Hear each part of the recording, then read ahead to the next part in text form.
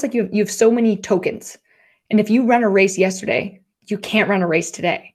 And so if you waste this opportunity, you use that token, then even if you gave up and now you're more motivated because you're like, I gave up yesterday, I can't give up again, I need to keep going. It doesn't matter because you are at a physiological level, you have less resources.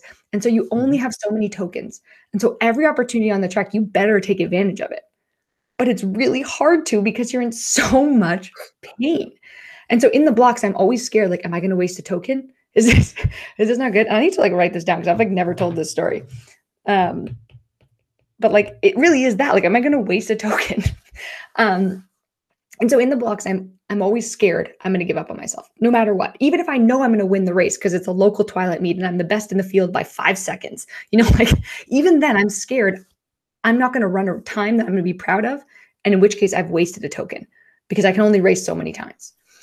And now when I have my same pressure of like, oh my God, I better not give up. I better push forward. I better not dial back. Like I better give this everything. I better run a fast time. It's like that plus the pressure of an Olympic Games or Pan Am Games. Like it can be a lot of emotion. And I wish I could tell you that I'm so good at managing it. And I'm like, I'm not, I'm really not. I think I found a way to harness it a little bit, but I think people perceive the idea that if you are able to perform, you're able to harness that and you use it in the best way. But I'm still freaking out when the starter says on your marks. I am exactly who I just described you to be. Oh my God, I better not give up. I better not waste a token. Like, oh my gosh, everyone's watching. It's the Olympic Games. I better run fast. Like I'm thinking all those things. There's many moments I've thought like, I hate this sport. I'm never doing this again. After this race, I'm totally quitting. Like, I hate this thing. Like, this is so terrible. Why would anyone do this to themselves? Like I'm genuinely thinking those thoughts. But when I get into my blocks and the starter says set, I have a job to do. And what's a very helpful tool is focusing on the job. It's not emotional. It's not attached to outcome. It's like, I need to do X plus Y to get to Z. And I have a whole workshop I run with organizations and schools that I call your hurdle 1 technique. And it's really about the fact that it doesn't matter what happens at the end of the race at hurdle 10, unless I get over hurdle 1.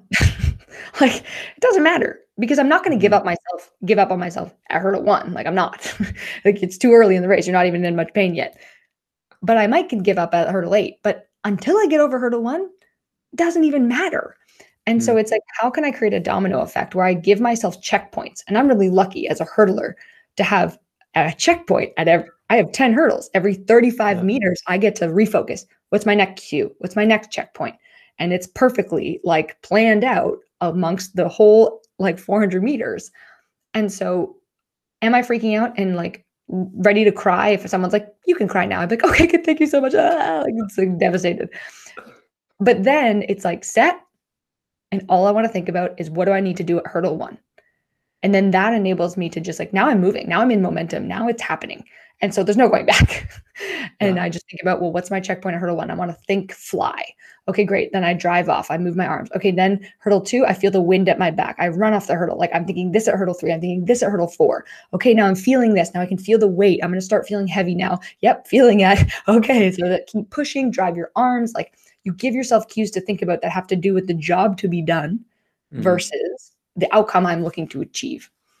And that allowed me to run some of my most successful races when I am simply focusing. And, it would be better known as like process goal versus outcome goal. Right. But it's like, it also can be looked at as like, what is the job you need to do at that immediate moment? Get that done. Because that's going to help enable you to get to that finish line, for me, quite literally finish line of that outcome.